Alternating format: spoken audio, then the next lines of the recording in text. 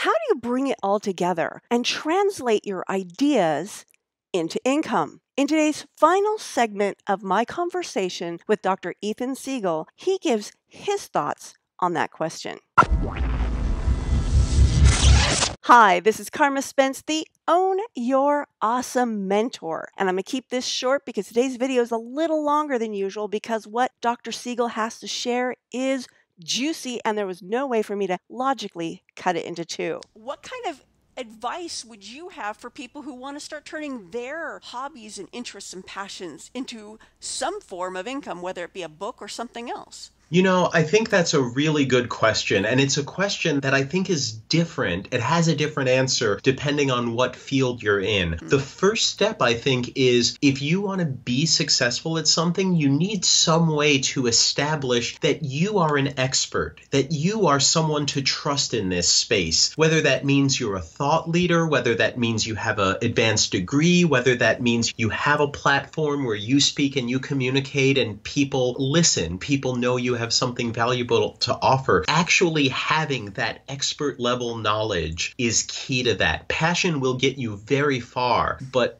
applied passion is what's going to get you to that level of expertise that you need to communicate with a more general audience, to communicate that you have something of value to offer. Otherwise, that's the difference between someone who's a passionate charlatan versus someone who has this passion in a valid way. And so I would say, like, the first step beyond having that passion is make sure you have something of value to offer, something of legitimate value. And sometimes what that means is you need to go away and you need to fill in your weak spots and you need to do work on yourself. If you were going to write this Star Trek book, you might have to say, you know, I wasn't a fan, but I'm going to go back and I'm going to watch Enterprise because I know I need to know about this. And you may not watch all of Enterprise. You may go back and watch some of the movies you missed and you may still say, nope, I can't bring myself to watch Star Trek 5. It's not going to happen.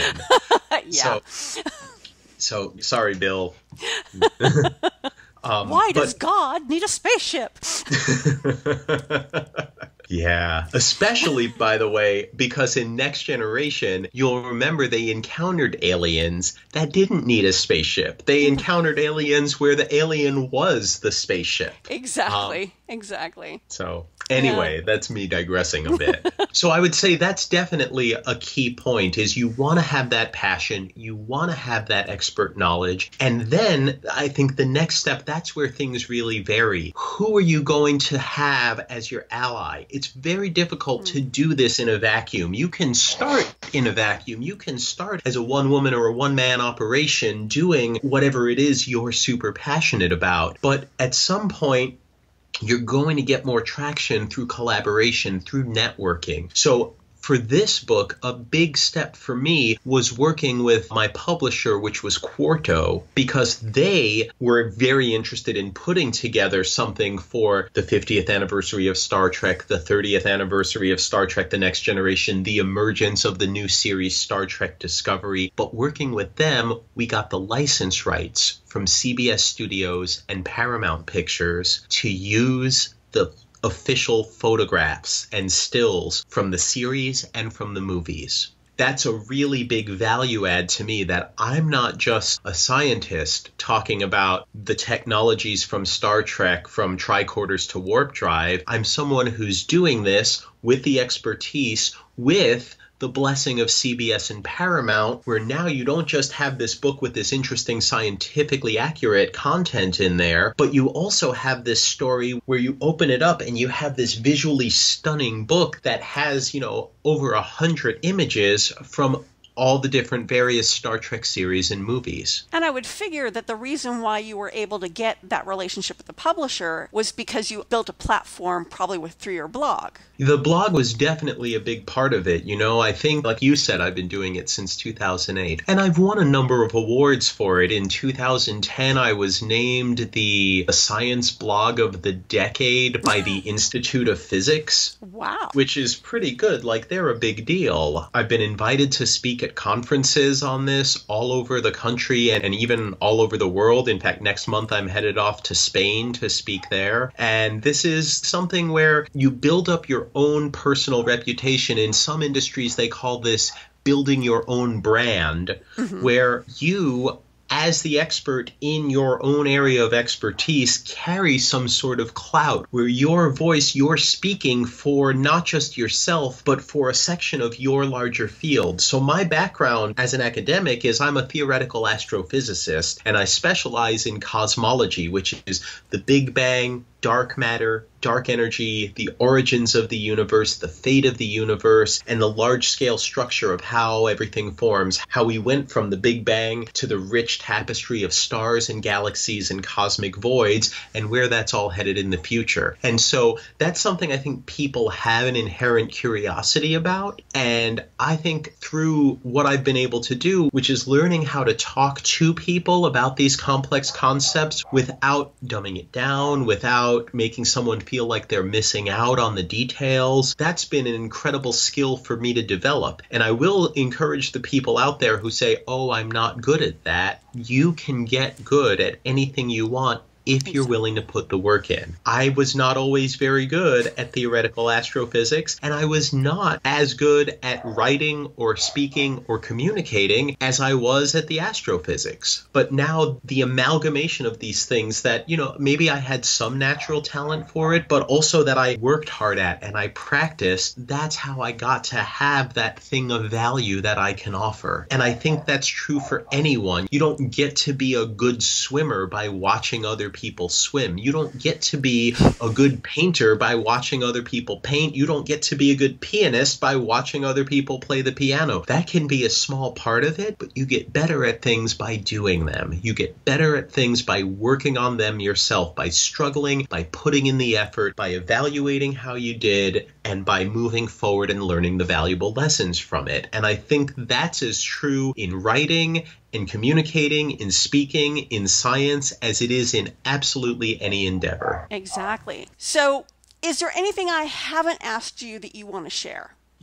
I think the big thing that I don't want to leave anyone with the impression that it's just like you become the expert in your thing and you do your best to talk about it, or you do your best to bring it to fruition or bring it to a general audience and it's all going to work out. There are so many different steps that are part of success that people don't realize are part of success. And the biggest one that I think goes in there is kindness. I think people don't really have an appreciation, and I know not everyone does it this way, but there are going to be so many people that you'll encounter who are trying to do similar things to what you're trying to do. There are a lot of other science writers out there. There are a lot of other scientists who are writing popular accounts of their work or of other work. There are a lot of Star Trek fans out there. There are a lot of Star Trek authors out there. I am not unique in any of these regards, but what I've discovered is people around you who are trying to lift themselves up, to lift their profile up, to lift general knowledge about this thing they're passionate about up. If I lift them up and they lift me up, we all rise higher. That's beautiful. And that's totally one of my missions. It's totally one of my missions. The thing I say often a lot is, okay, you may have 5 people who are talking about the same general topic, but they're talking about it from their own perspective, which is unique. There's only one Ethan Siegel. As many would say, thank God. So you are going to bring to the table, to this idea, something that's uniquely yours. In your blog, which is a science blog, have you used Star Trek as an analogy or brought that into that blog as well? Oh, yeah, absolutely. So one of the wonderful ways that you can bring this together, and I've done this not just for Star Trek, but for Star Wars as well, is there are all sorts of scientific concepts that people are curious about, that they see that, and their instinct may be to say, Is that possible? How is this possible? Could the Death Star blow up the planet in Star Wars? Is warp drive possible? Could a transporter ever work? What would it need to take in order to move something as massive as a starship and accelerate it at the speeds we see in Star Trek? And these are fascinating questions that science has answers to.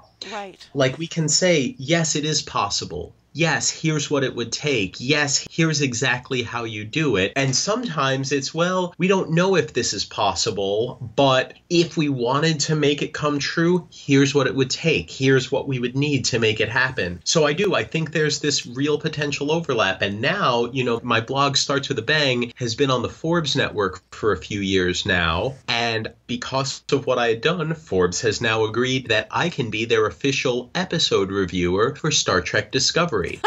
Awesome. So this is really a great example of your passion for one thing leading to you becoming successful with your passion for something that's related but quite distinct. Right. So if someone wants to find you on the web, where's the best place to go? The easiest place to find me on the web is I'm on Twitter. I'm at Starts With a Bang. I'm on Facebook. You can follow my page, Starts With a Bang, or you could just look for me, Ethan Siegel. And I'm on Tumblr at Starts With a Bang. I have my blog at Forbes, which is forbes.com/sites/Starts With a Bang. And so those are the best places to find me. If you're really just looking for me, if you Google Ethan Siegel, I'm 9 out of the 10 results on the first page. I feel like I've made it because as of this year, it was pointed out to me, I have a Wikipedia page. So I feel like I made it on the internet. Yes, you have. Well, thank you so much for sharing your obvious passion with us today. Well, thank you for having me, Carma. It's been a pleasure to talk with you, and it's been a pleasure to, if I can help inspire people to follow their passion, to follow their dreams, and to put in the work to make their ambitions a reality, then that's a good day. Awesome. Well, I hope you enjoyed not only this video, but the 3-part series. The links are below if you want to catch the